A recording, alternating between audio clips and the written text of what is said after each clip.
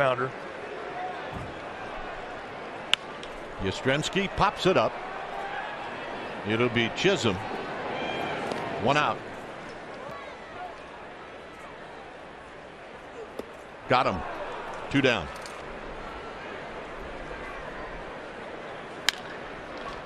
To Rojas.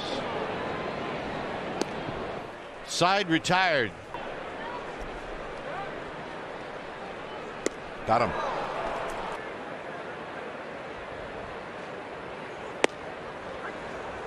Wow.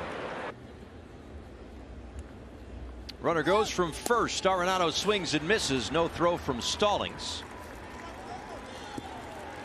And a big out number 2 is Arenado. I like the Pudge gave him a few tips too. That's to third, and Wendell makes a terrific play right on the line. Nice job. We'll talk about those tips next inning. Yeah, that's right. 0-2 to DeYoung. Yeah. And a swing and a miss. So that's his 4th strikeout. Company to keep. Ground ball. Wasn't hit too hard, but it was right at somebody. He retires Edman.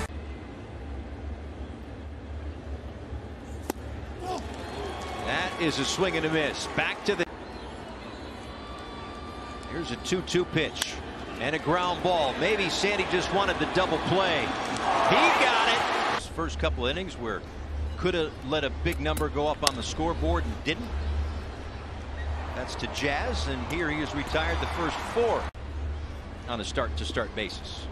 2-2 to Albies, and he strikes him out. Got him to chase that one. Helps. Yeah, me too. Me too. Excellent stuff. Appreciate the hard work all season long by not just my second, Swanson at third. And here's Matt Olson. Ground ball. And it's going to be Gonzalez.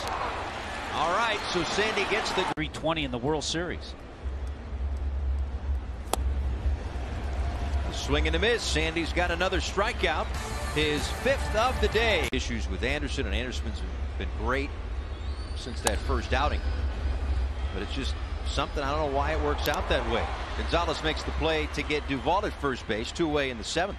And we'll hear from you guys after the ball game. We'll hear from Donnie. Want to get an update on Jazz as well, who left the game with a hamstring injury, but here's proud of, and they'll say innings pitched. Olson, fly ball, shallow right. Dunand was back on the shift, and he'll make the catch for would be his 4th career complete game. Ground ball. Dunand behind the bag will make a low throw, but it's dug out by Aguilar. A run.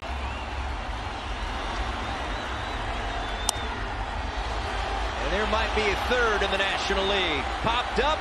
Stallings makes the catch. It's Marlins.